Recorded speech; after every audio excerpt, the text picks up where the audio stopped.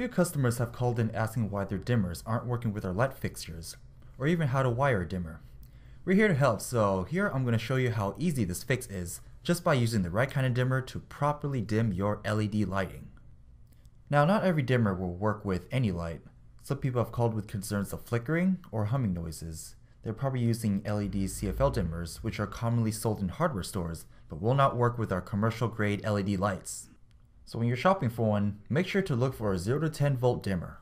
We recommend the Lutron Diva 0 to 10 volt dimmer, which has a max load of 450 watts. It's compatible with many of our fixtures, including truffers, linear and uniform high bays, and flat panels, which we're going to be using for our demonstration. The black wire is the input for the live end. The red wire is the output for the live end. This red-white wire is used for three-way switches, which we won't be using. The green wire is the ground wire. And finally, the violet wire is the positive dimming wire, while the gray is the negative dimming wire. Now before we get started, I'd like to remind you to shut off the main power before any on-site operations and wiring, which must be done by a licensed electrician. So here's your disclaimer. This demonstration is for educational purposes only. Here we're using a wall jack as a power supply, which will not come into play during your actual installation. For this demo, we also used extension wires and connected the live wire to the ACL input, the neutral wire to the ACN input, and the positive and negative extension wires to the respective dimming inputs. Connect the dimmer's red wire to the fixture's live wire and the dimmer's black wire to the main power line. Tap the fixture's neutral wire together with the main power line's neutral wire. Cap off the red-white wire and connect the green wire to a ground. Connect the violet wire to the positive dimming wire and the gray wire to the negative dimming wire.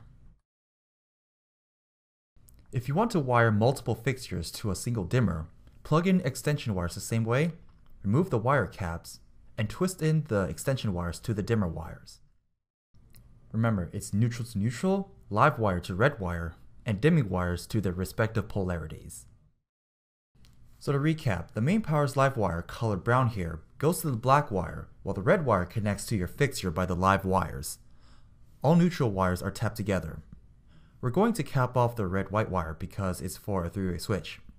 We've also capped off the ground wire, but you'll need to remember to ground it. The gray wire is the negative, which will go to the negative dim input.